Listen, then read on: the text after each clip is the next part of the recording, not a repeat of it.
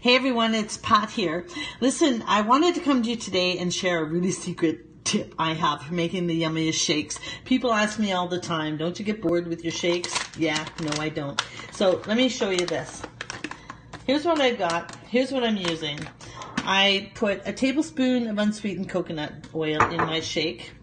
I put a cup of unsweetened coconut milk, so it's a tablespoon of oil, a cup of milk. I put 3 ice cubes in my blender container.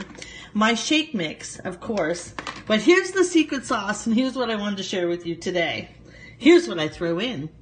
Zucchini, 2 slices of zucchini. Pop into the blender, mixing up my shake. Be prepared for the noise.